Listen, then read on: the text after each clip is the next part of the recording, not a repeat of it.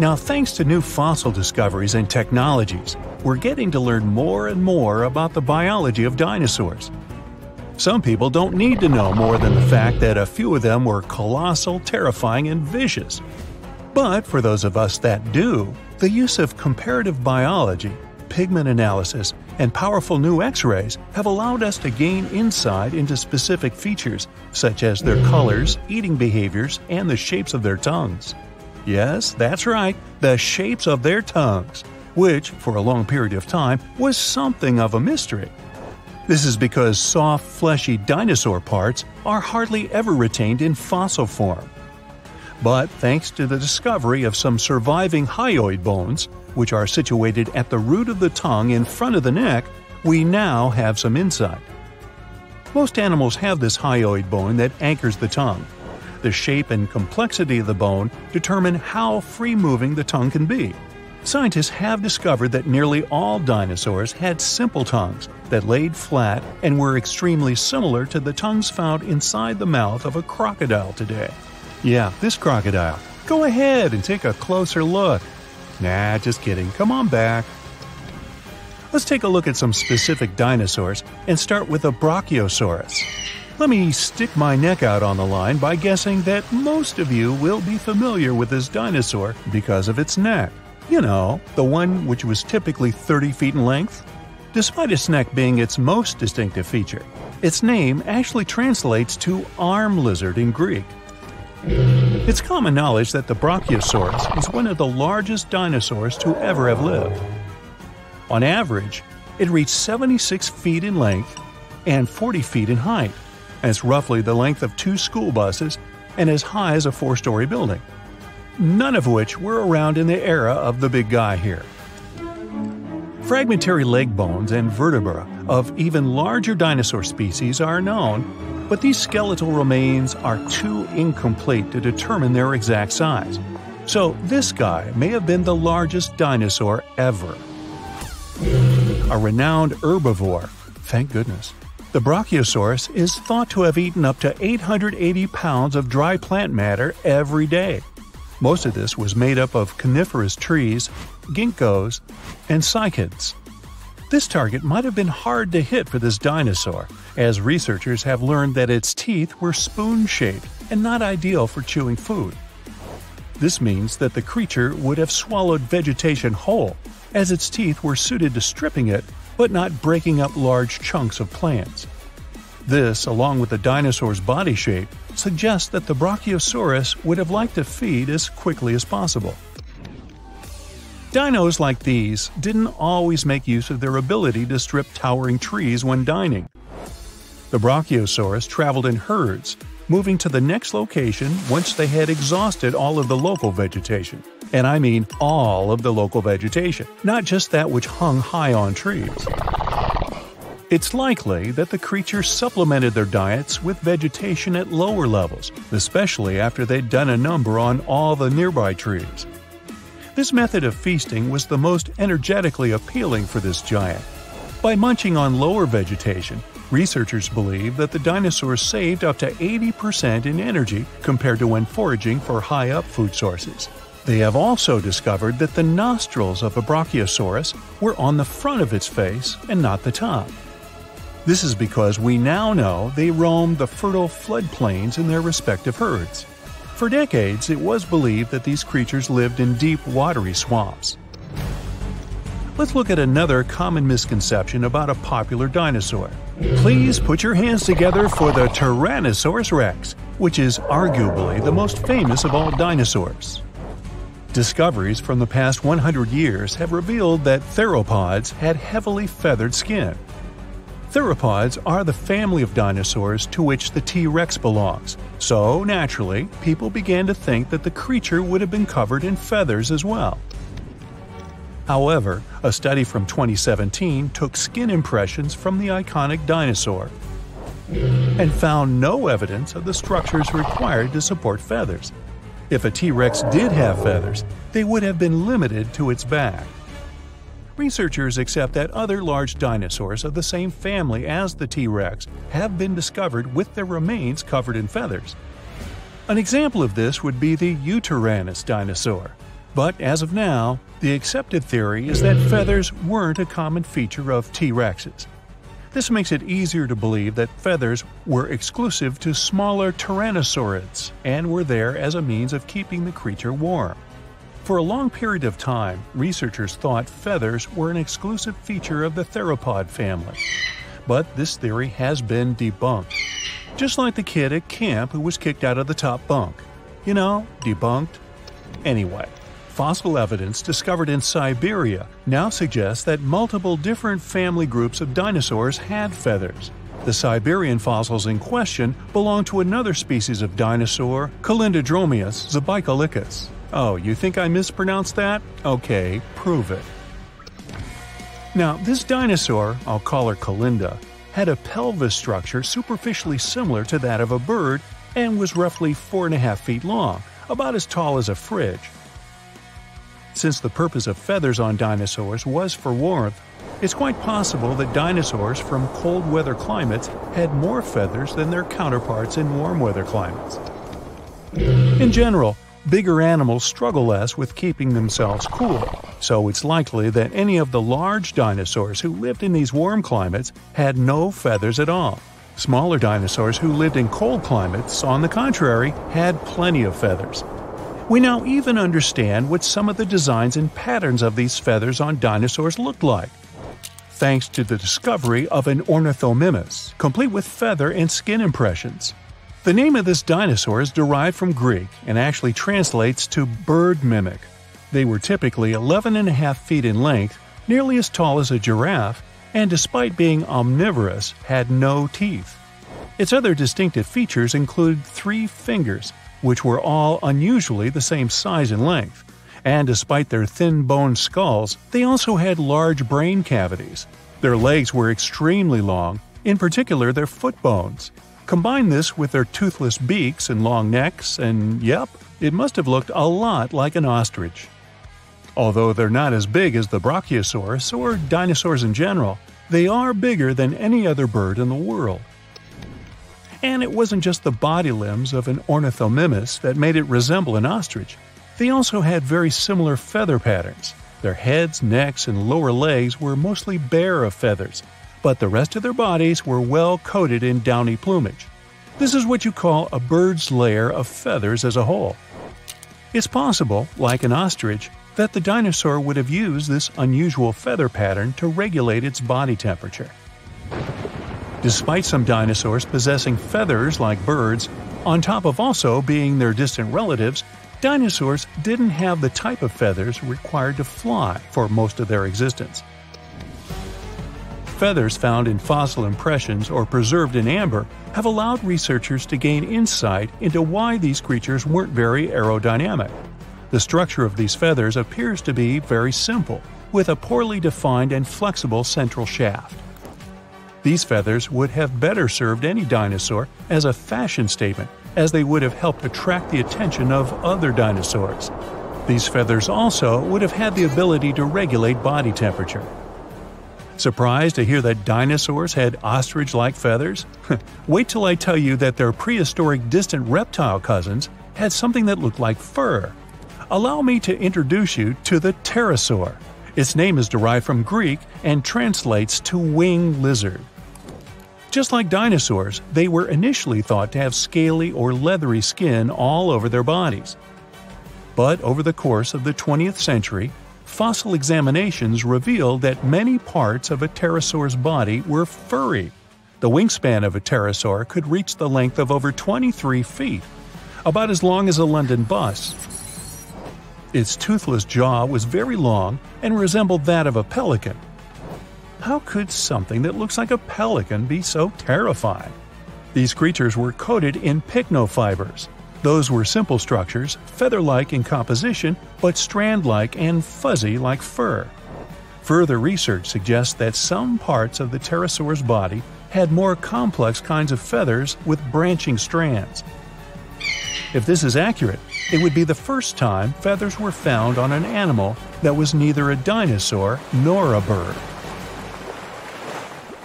The problem with that asteroid that destroyed dinosaurs was not that it fell, but where it fell.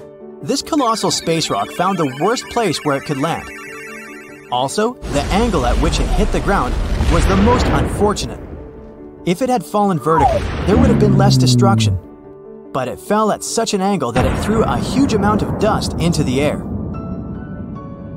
After the disaster occurred, tons of soot started burning. 65 million years ago, only 13% of Earth's surface contained the right amount of sulfur and oil needed to form a colossal amount of soot.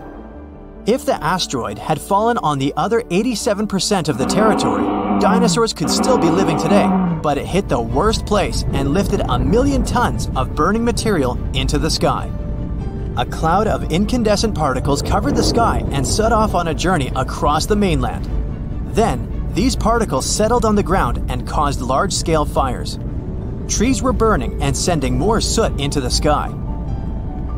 But the asteroid collided not only with rocks, it fell on the coast in a place where the seabed was filled with sulfate.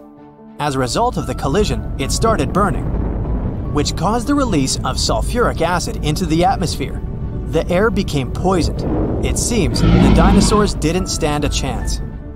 And now, let's imagine the asteroid falling in another place, somewhere in the middle of the ocean.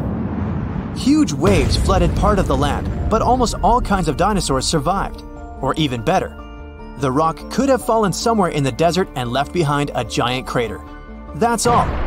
Yes, several dinosaurs passing by wouldn't have survived the collision, but the situation wouldn't have been so critical in general. So, giant lizards remain dominant on our planet. They don't allow other animals to develop since Tyrannosaurus and other ferocious reptiles hunt mammoths and other ancient creatures. The population of mammals is decreasing. Velociraptors are fighting for territories with saber-toothed tigers and giant bears. A struggle for survival between dinosaurs and other animals begins. Then, the Ice Age comes, and some reptiles don't survive. Then, new players enter the field. Those are humans' early ancestors. Living side by side with dinosaurs is difficult. Lizards attack settlements and caves, so people have to build high walls for protection. By the way, the Tyrannosaurus poses less danger to people than you might have thought. According to the latest research, many creatures were able to run away from this monster. Yes, you probably saw how easily they caught up with cars in the movies, but it wouldn't be as scary in reality. Paleontologists and biologists have analyzed the strength of dino's bones and found out that the creature couldn't reach high speeds. The maximum it was capable of was running twice as slow as a field athlete. Thousands of years have passed. People have learned to live with dinosaurs. They've even managed to tame some lizards. They've domesticated herbivorous dinosaurs to develop agriculture. Triceratopses and bulls now plow fields together. Imagine farms swarming with diplodocuses or brachiosauruses. People climb their long necks and pick fruit from high trees. Stegosauruses protect pastures from wolves and velociraptors. Dinosaurs with shells, such as ankylosauruses, help people cross deserts. They, along with camels and donkeys, carry heavy loads. People share the planet with ancient lizards and live in harmony. The situation in the seas and oceans is much worse. Sea reptiles attack wooden ships and catch all the fish. Imagine that you're sailing to another continent with tons of grain, fabrics, fur, and other goods. And then a giant mosasaur appears on the horizon. It's one of the most powerful sea lizards. A great white shark looks like a small fish next to it. The creature could easily defeat a megalodon. And then it comes across a wooden ship. It bites into the deck and pulls the whole boat underwater. Water dinosaurs are the main obstacle to communication between countries.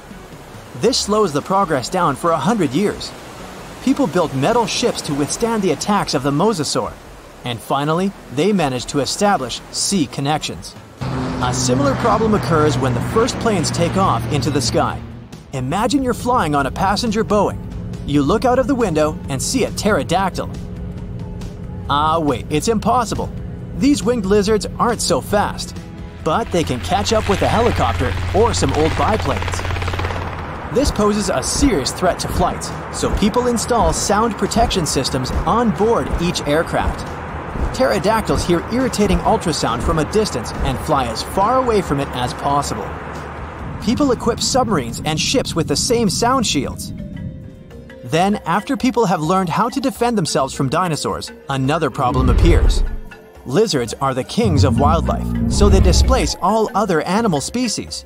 Dinosaurs run across African savannas, and lizards with fur live in cold winter forests.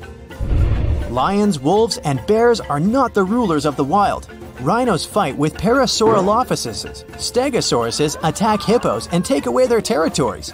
Venomous dinosaurs live in jungles.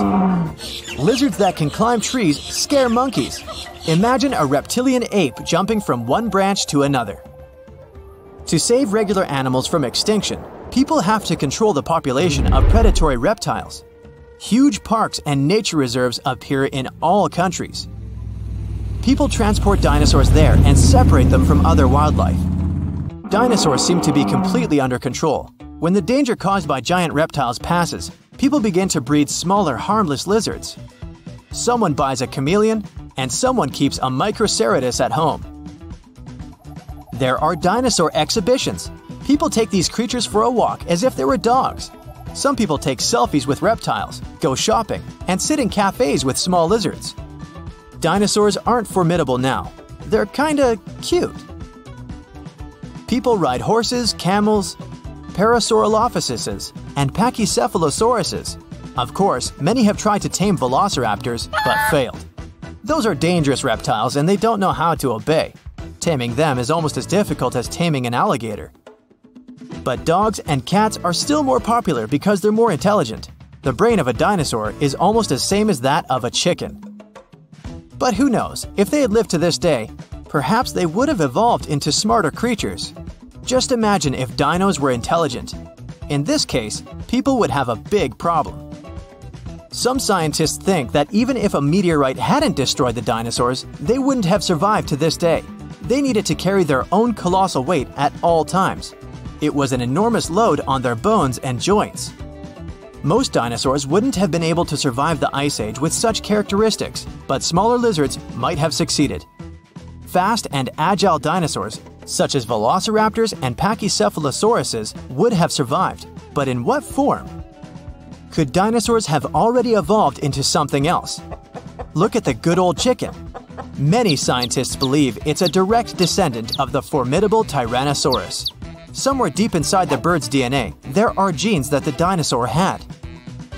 Yep, it's hard to believe, but look at the chicken's body structure and how it walks. Remove the plumage, cover the creature with scales, and give it toothy jaws instead of a beak. And now, you have a mini T-Rex in the coop. And by the way, not only chickens might be the relatives of giant lizards, many birds are dinosaurs' living descendants. Surprisingly, alligators, snakes, crocodiles, and monitor lizards are not as close to ancient reptiles as pelicans, storks, and other flying creatures. Over millions of years of evolution, the paws of dinosaurs turned into wings, and toothy elongated jaws ended up as beaks. The genetics of birds is the key to understanding dinosaurs. Pelicans are similar to pterodactyls, ostriches to velociraptors. Perhaps many other animals also share some genes with ancient lizards. If the meteorite hadn't fallen, all dinosaurs would have evolved into completely different, unusual creatures. Scientists want to carefully study the DNA of birds and try to reverse evolution with the help of genetic engineering. They hope to breed dinosaurs out of eggs one day. But to do this, they need to find a specific genome that hasn't changed over tens of millions of years. It hides in the DNA. And it's not so easy to find it and extract it. Do you think we will see powerful reptiles by 2050? This day isn't different than any other. Well, not yet anyway. You crawl out of bed, your hair's a mess, a huge yawn stretching your jaws. 5 more minutes and you could be late. So, no time to waste. You blast through your morning routines, skip breakfast, throw on your jacket, and hurriedly close the door. Bang! Darkness. You slowly blink your eyes open. The air smells different, making you feel dizzy. Your ears catch something similar to a dino movie soundtrack. Once you glance around, though, you realize it looks like a prehistoric world too. It's humid and warm. Everything around you looks green and lush. You spot several creatures moving among the trees. Some of them have bills that make them look like overgrown ducks. Others have horns. That's when your brain kicks in. Those are dinosaurs. So you have indeed somehow moved all the way back to prehistoric times. Right after the realization hits, you feel something tickling your arm. With a feeling of dread, you sneak a peek. What is this creature comfortably nestled on your sleeve?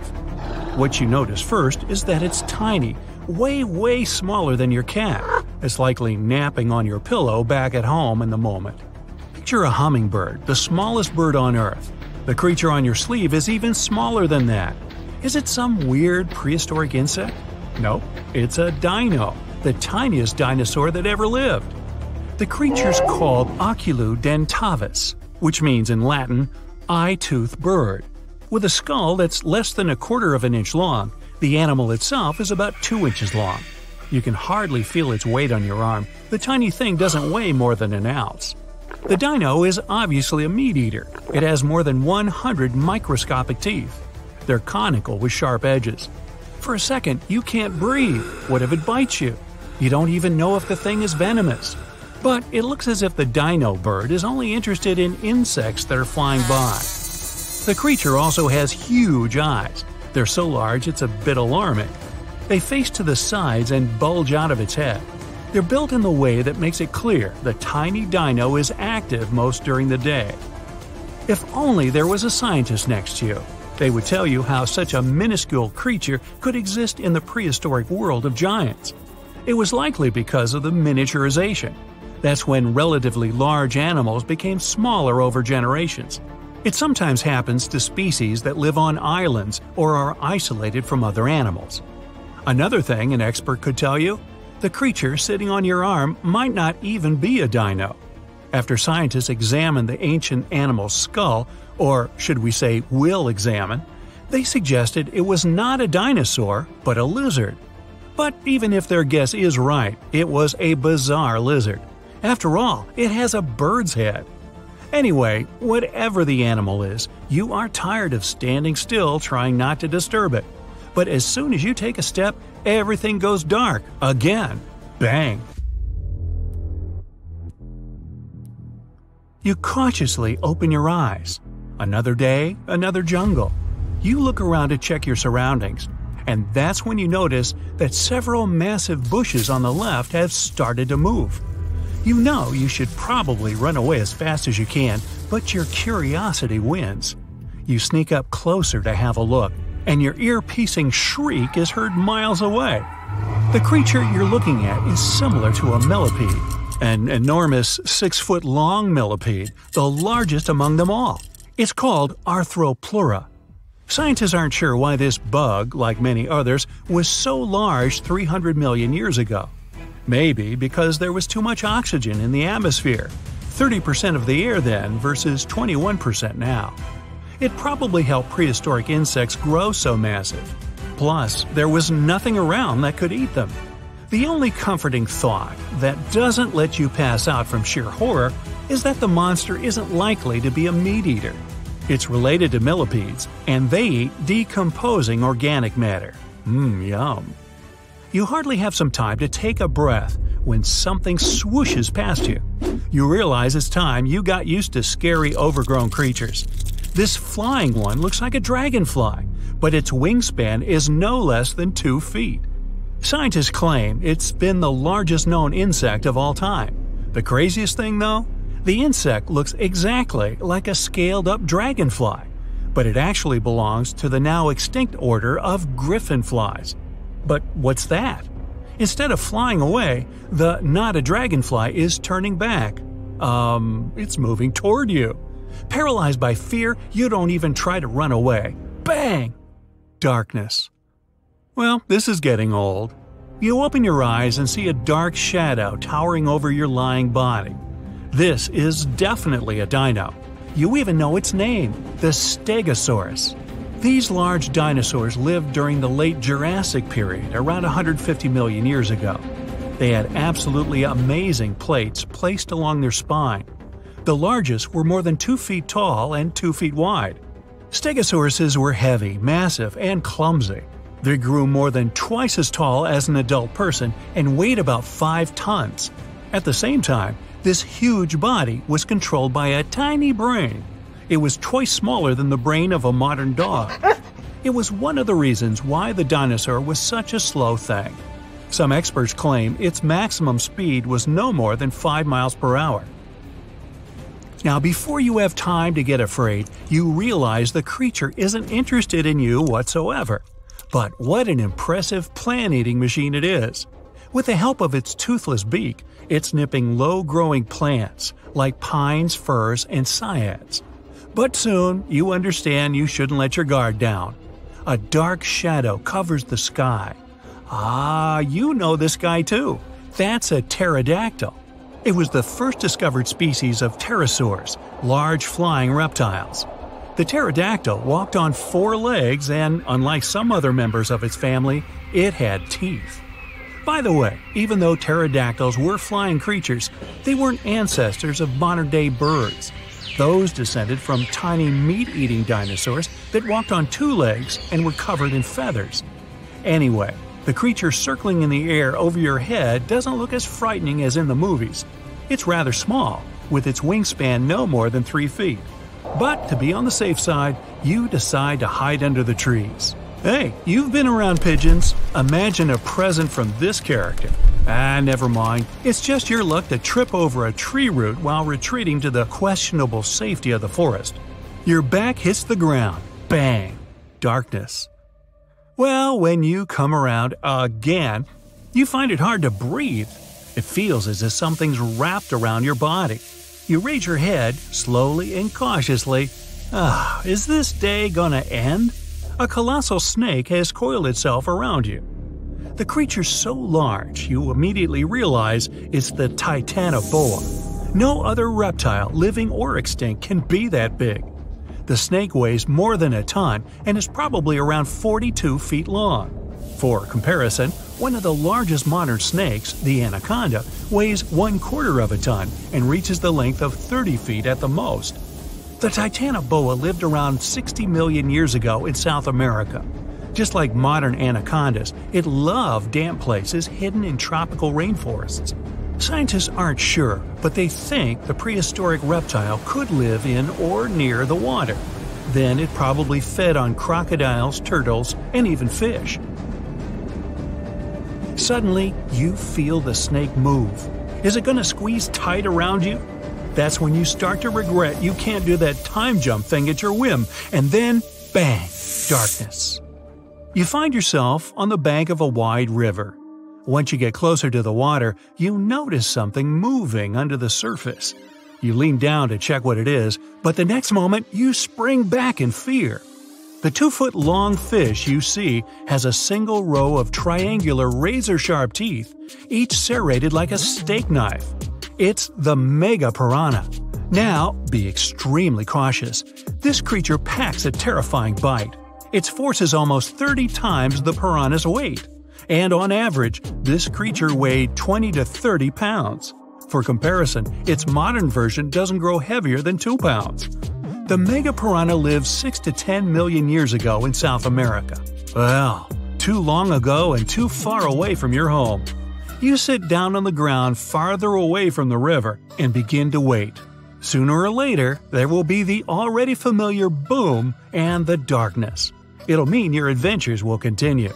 Then you remember that strange-tasting burrito you had for dinner last night. Could there be some connection?